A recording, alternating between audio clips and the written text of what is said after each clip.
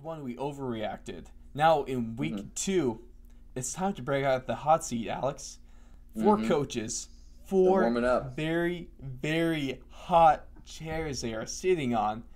Now, we just have to ask, should these coaches be fired? The first coach is the illustrious Dan Quinn of the Atlanta Falcons, perennial choker. Like, just not good. Does Dan Quinn deserve to be fired, or when will he be fired by?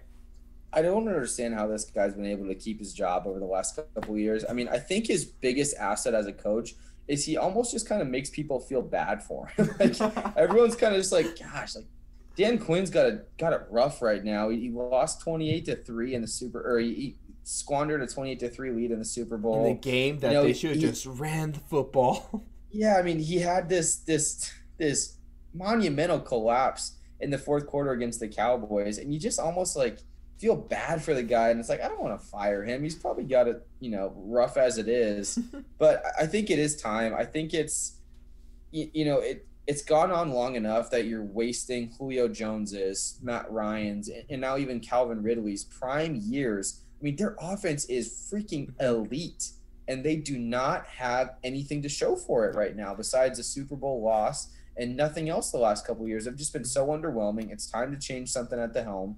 It's time to bring in an actual defensive coach, not Dan Quinn, who's a fake defensive coach, but someone who actually has some defensive prowess and maybe give Matt Ryan and the offensive help. My thing about Dan Quinn, it's like, I'll give you the analogy. It's like pulling the goalie in hockey. Yeah. So sometimes it's not necessarily the goalie's fault that he's having a bad night. Sometimes you get the bad bounces. You just get a really good offense in front of you, like we saw in Game 2 watching Dallas Stars. Just their goalie just get picked apart by that power play of the Tampa Bay Lightning. They're just moving the puck, putting the goalie in really bad situations. But the goalie does have some blame. Definitely has some blame. And a lot of times when you pull the goalie, it's because he's not having the best game, but also sometimes you just need a change of pace. Dan Quinn needs to be fired from his job, not because he's a bad head coach. He's a decent coach. He does have this big flaw of blowing these huge leads, which is obviously a big problem. But at the same time, I believe the organization, the Atlanta Falcons, just needs a change in culture. It's like having Ron Rivera come up to the Washington football team. They need to change the culture. They need to change something, and that starts with your head coach. It's not necessarily his fault. He plays a role, but his time in Atlanta is done. It's over. I think it's time for Dan Quinn to be relieved of his duties. I think he does make it to the end of the season, though. I think he does too, but I think next year he needs to be reunited with the Seahawks defense. Maybe try to turn that defense around. I think he's one of those good coordinator, bad head coaches kind of guys. Mm-hmm. And that's not a bad thing to be, though. There's no shame. It's really not, but it's almost like you got to stay in your lane almost, and you got to realize what your strengths and weaknesses are. Like McDaniels, like we just talked about.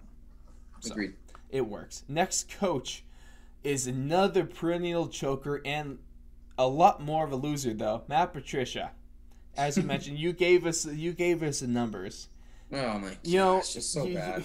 It's all about pedigree. There's a lot of coaches that come from Alabama because they were under Nick Saban. They'd be put in the NFL or some other places around college football. Matt Patricia, defensive coordinator for the Patriots dynasty, working under the greatest coach of all time, Bill Belichick. He comes to Detroit. He pretty much reincarnates the Patriots defense over there in Detroit. And what does he have to show for it? About nothing. 9 wins. In 3 years. 30. Ridiculous. And blown 9 wins in 34 games. In blown games.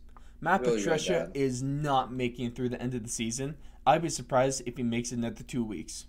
9 wins and a tie. I apologize. I did not give him credit for the tie last year, week because 1. It's not a win, but it's not a loss. Definitely not a loss. And honestly, at this point, a tie would be a addition on Matt Patricia's resume. It'd be improvement. Which is, gosh, man. I mean, this is one of those things where it doesn't look like he knows what's going on the sideline. It doesn't look like he has any control of the team.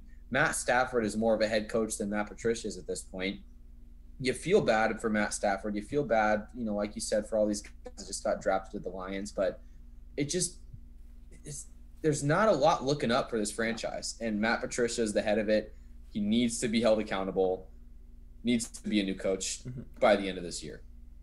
I say he doesn't make another 3 weeks.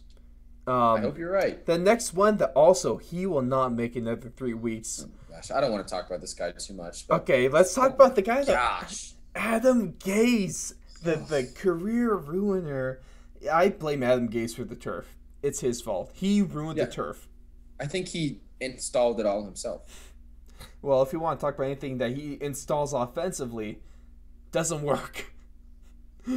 Adam Gase, there's not much to say about him. There's no case to make about him. Adam Gase is ruining Sam Darnold. Fire him. He should have been fired 2 weeks ago. Yeah, I mean, there's not many positives to say about the guy from a coaching standpoint. Is there one? From a personality standpoint, there's literally nothing. I mean, here's the one good thing you can say about Adam Gase. Okay. He coached with Peyton Manning, and that is the only thing that he has on his resume, and it's gotten him 2 head coaching jobs, and it's ruined 2 quarterbacks. I mean, we talked about it last week. I don't think Sam Darnold's a good quarterback, but he's ruined 2 quarterbacks. He hasn't had the chance.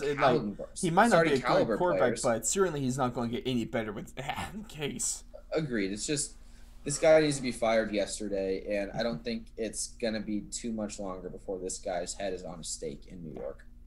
And speaking of heads on stakes, Houston fans, oh boy. Well, talking about me and our UFC correspondent Blake, he actually joined us for some NFL content. We were breaking down the NFL draft.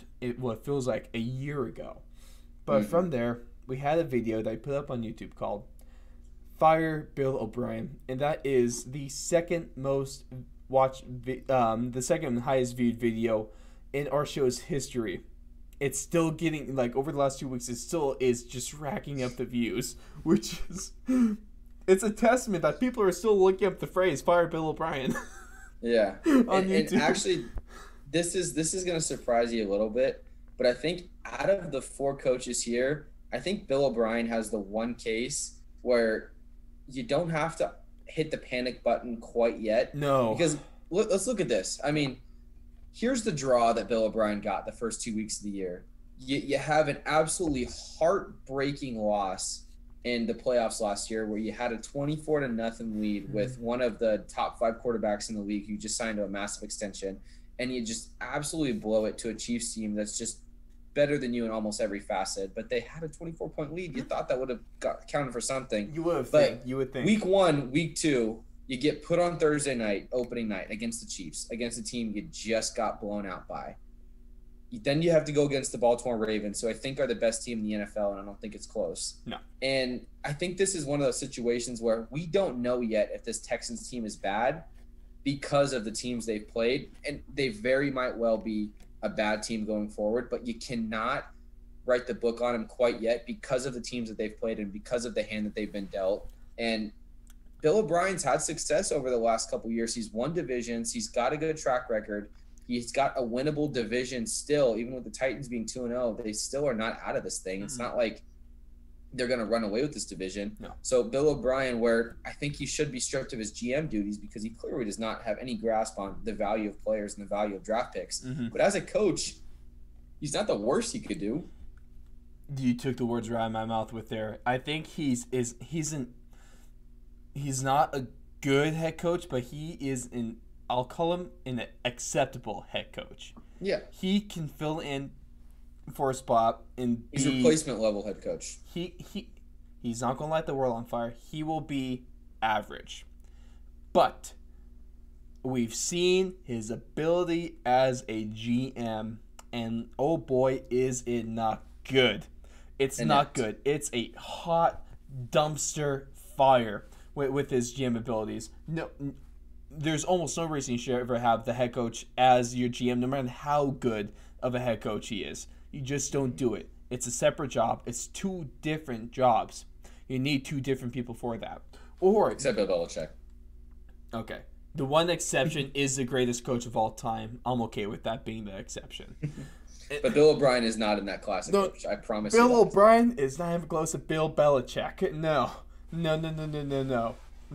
Bill O'Brien could hardly be a quality control coach for Bill Belichick's staff at this point. Bill O'Brien, he's a kind of guy that'll trade away his star player and throw in a second round pick just for the hell of it. Okay, I don't know why he's still a GM. I really don't. There's no reason he should be a GM. I'm okay with him being the coach, but as a GM, no, cut him. Can't do it. And if it's a package deal, it's better just to let him go altogether. I mean, would it be one of the best press conferences ever if Bill O'Brien, as the GM, made an announcement to fire himself as the GM? I mean, that would be something I would, pay-per-view for. If he did that, I would actually respect that might him. flip the book on it. I would actually change the narrative pretty quick there. Oh, here we go. Alex, this is what's going to happen. Bill O'Brien, press conference, he announces that as a GM, he's firing himself as a head coach, and it becomes a comedy. He becomes likable. He joins Barstool. Okay? I think that's a logical career path for him. I don't think that's the worst thing that he could do. It's not, I don't know if he's funny or not, but he's probably better at Barstool than he is at running a football team. I'm going to take a shot in the dark and say no. Have you seen the way that man looks on a Sunday afternoon? He's got the glasses, the weird hat, chin. The chin. Oh. He does not have a lot of positive attributes to him. The only thing that he's got going for him is freaking Deshaun Watson is so good. Poor guy, dude. Oh my gosh, not looking good for him.